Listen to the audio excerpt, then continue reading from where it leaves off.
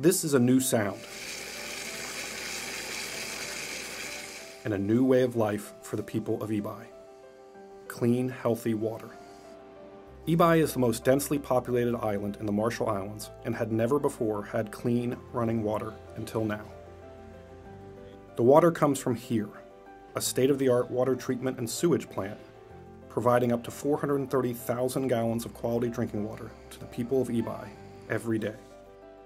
It is better than water that is harvested, rainwater that is harvested. I can confidently say that it is also better than the water that we have at the military base. For decades, that's where most people here found their water, the U.S. military base on Kwajalein Atoll, a 30-minute ferry ride away. But the new water plant isn't just about convenience. It's about health and safety. Ebeye has dangerously high levels of water-borne diseases, but medical experts are seeing a reduction in strains such as diarrhea. We are not seeing in the year 2016-15, we have plenty of diarrhea cases. Now, that diarrhea load is very going down. Dr. Thien says the long-term health impacts of the water plant will be immense. Water is very, very important here because water is our life here. It's very hard time when we start working here. We cannot get water on island.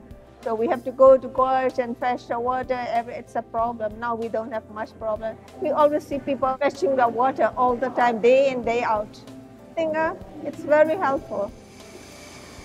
It was very critical that the people of Ebeye had access to safe drinking water. In order to have a healthy populace, the most critical component of that is this access to safe drinking water, which simply did not exist before this project took place. The plant was jointly funded by the Asian Development Bank and the governments of the Marshall Islands, Australia, and the United States.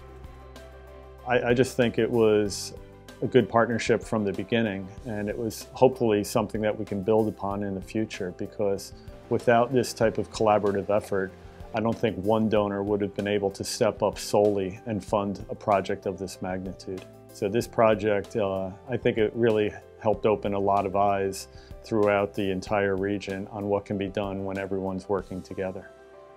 Eventually, the plant will be hooked up to Ebeye's water grid, meaning clean, reliable water can flow from household taps across the island. For now, though, safe, clean water continues to flow here. And there's enough for everyone.